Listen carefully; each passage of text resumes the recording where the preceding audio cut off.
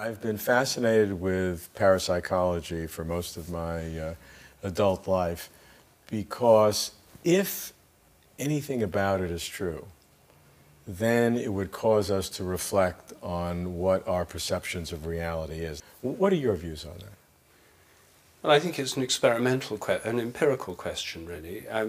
Do these phenomena exist? The evidence suggests that things like telepathy and so on really do. I take seriously people's experience. Science is meant to be empirical. That means it's based on experience.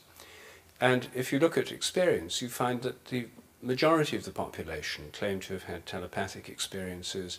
Many people have had precognitive dreams. They've dreamt about things that later happen. Many people have had extraordinary coincidences. There are millions of claims. So I think science should start from the assumption that reasonable, normal people whose testimony would be trusted in a court of law, normal, sane, balanced citizens, are probably telling the truth.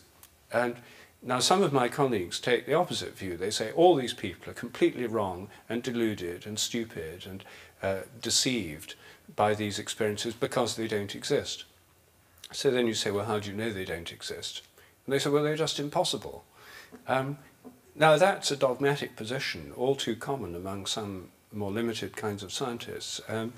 And I think that we need to look at these things experimentally. The scientific method is a method of inquiry. It's not a system of dogmas.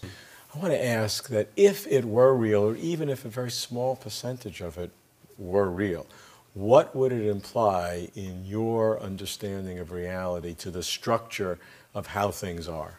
I think different kinds of parapsychological phenomena have different implications, but let's take telepathy. I think there's good evidence that people can influence animals, dogs can pick up their owner's thoughts at a distance, that people can influence people.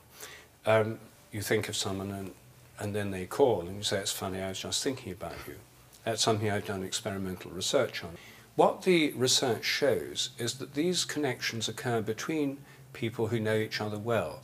Telepathy works best between members of families and close friends. It doesn't typically work with strangers. And what telepathy implies is that social bonds between members of social groups, whether they're animal or human groups, enable them to remain connected at a distance. And how possibly could that happen? I think that the social groups have fields. There's a field of each social group.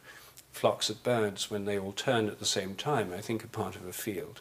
Schools of fish, when they change direction. When you say a field, you mean an analogy like to a magnetic field? Yes. In this case, it's what I would call a morphic field, a field of form or shape or organization.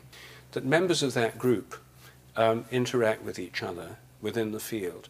When they go apart, that field, as it were, stretches. It doesn't break. They remain connected at a distance in a way analogous to quantum entanglement, where two particles that have been part of the same system remain connected at a distance, so change in one affects the other.